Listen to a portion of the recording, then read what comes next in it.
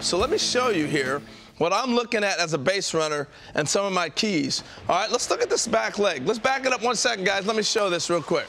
All right, this is Schwarber's first pitch. I'm looking at this leg. I'm on base. He has never stopped it. When am I supposed to get ready to get a key? He lifts up and goes.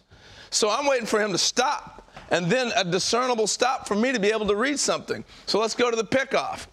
When he picks the guy off, here he is. He's doing the same thing, and now he throws over to first base. Where am I supposed to not see? What am I reading? That's a balk. So I understand what you're saying, that, well, he does it every time, and that's been the excuse, but it's wrong. And I tell you what, the guy will clean it up.